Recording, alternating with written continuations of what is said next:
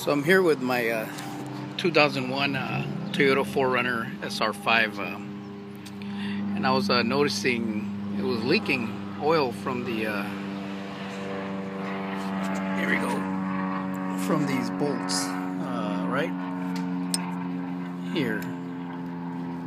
I don't know if it's a defect, but I've had this car since 2001. So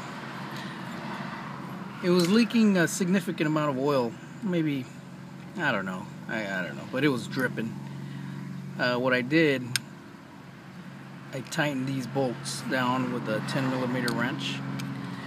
These are plainly easy to get to, and then you have another one right here, somewhere down here under this cable. But the ones that are hard are the ones that are behind this air filter. I'm sorry, this not air filter, but the line that leads to your air filter.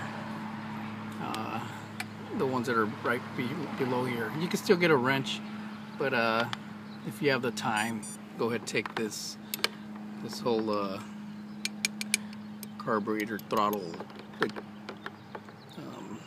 rubber stuff off. Be sure you're careful though, because you might break it from right here. It's due for spark plug, so I'll probably tighten them as I get there. But I did tighten these bolts, and I cleaned the engine real good, and now it's not leaking oil. So if you're having the same problem, just easy fix. You know, don't take it to your mechanic unless he's your friend or relative, right?